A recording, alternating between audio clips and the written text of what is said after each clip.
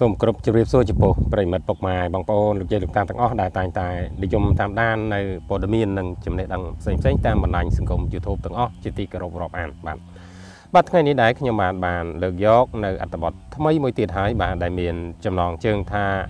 ទៀតហើយបាទអ្នកនាងខ្ញុំបានផ្ទុះកំហឹងជាខ្លាំងនិងបានជេរកប់មាត់បាទទៅដល់បុរសម្នាក់ដោយសារតែចុចបាទដោយសារតែអ្វីទៅបាទចំពោះរឿងជនជាតិចិននិងរឿងខេត្តព្រះសីហនុដែលផ្ទុះ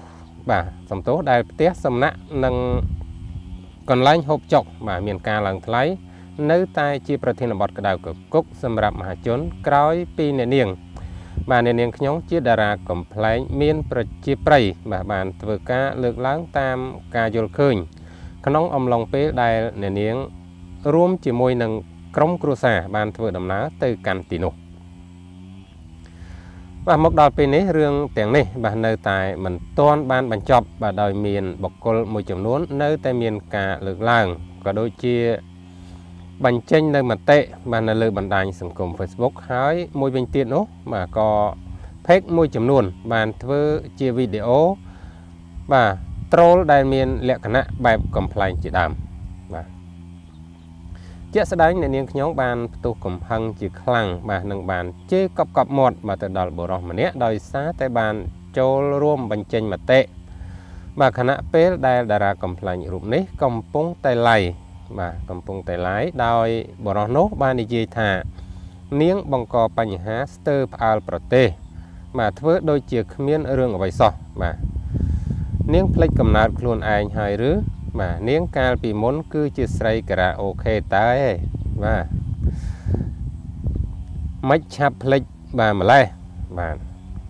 បរិសម្នាក់ហ្នឹងបាទគាត់ថាឲ្យអ្នកនាងខ្ញុំថាជាស្រីការ៉ាអូខេបាទធ្លាប់ធ្វើជាស្រីការ៉ាអូខេបាទក្រោយពីទទួលបានសារប្រមាថបែបនេះបាទអ្នកនាងខ្ញុំបានផ្ទុះកំហឹងជាខ្លាំងបាទអ្នកនាងបានលើកឡើងទៅវិញថាអ្នកនាងមិនដែលបានភ្លេចកំណើតរបស់ខ្លួននោះទេបាទហើយអ្នកនាងបាទក៏មិនដែលធ្វើជាស្រីការ៉ាអូខេនោះដែរបាទអ្នកនាងបានផ្ដាំផ្ញើទៅមហាជនបាទជួយដាក់ម្នាក់មួយម៉ាត់ទៅបាទដល់បុរសខាងលើដែលអសិលធម៌នេះផងបាទដើម្បីឲ្យជ្រាបកាន់តែច្បាស់បាទសូមទេសនានៅคลิปវីដេអូបាទដែលអ្នកនាងខ្ញុំបាទឡៃហើយនឹងការបាទជាមួយនឹងមតិជេរប្រមាថរបស់ម្នាក់នោះបាទ